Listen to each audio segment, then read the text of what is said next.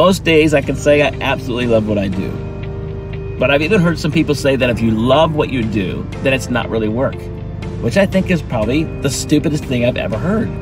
I mean, I work my tail off every day to do what I do, and many times the most thing I get is a bunch of incredible compliments, which is great.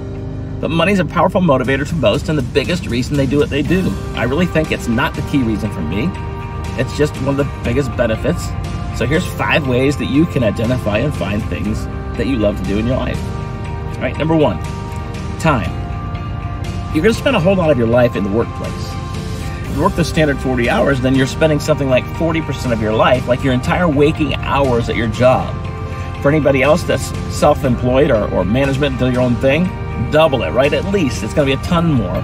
You just can't get away from how much work you do and how much your life is taken up by work. The truth is life can end in a second. So why would you want to spend the majority of your life doing something that makes you freaking miserable?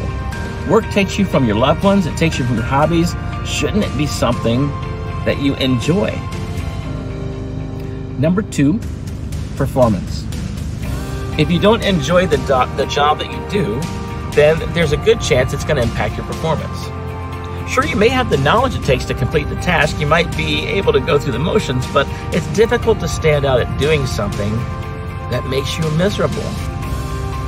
There are so many changes occurring within every industry, and it's happening at a rapid pace. So you might be good at it now, but tomorrow that could all change. When it does change, you'll need to pay attention, improve knowledge, and spend time learning to improve. How can you do that when you hate it? All right, number 3, passion. If you somehow manage to perform well at the job you hate, you'll run into an issue at some stage. It's difficult to fake passion, and this will become an issue for anyone who seeks to fill in a sales role, perhaps fill in a leadership position. It's difficult to inspire others when you struggle to inspire yourself. Number 4, the extra mile. Employers are always praising the employee who goes the extra mile. Sometimes it's just one of those things you have to do, but it's much easier to put in that work when you care about your job, when you're passionate about it. It won't feel like you're going the extra mile. It'll just be a continuation of your job description. Number 5, fulfillment. When you finally achieve the goals you set in a job you love, you'll reach out a feeling of fulfillment that can't be replicated anywhere else. It's one that lasts.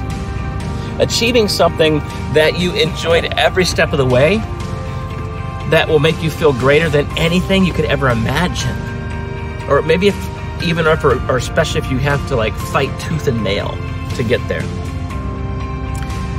There's no obstacle that can stand between you and fulfilling your goals. When you're truly passionate about what you do, you don't have to hate your job. If you do, I have a way to help you out with that. I've got a bunch of courses, I do coaching, and I'd love to talk to you about what that looks like. Hit me up, and let's talk about it sometime. Oh, and there's one more thing I think you should remember. No matter what you do in life, it can always be dark, but there's ways to turn things around. And when you do that, there's one thing you'd have to say. Flip out!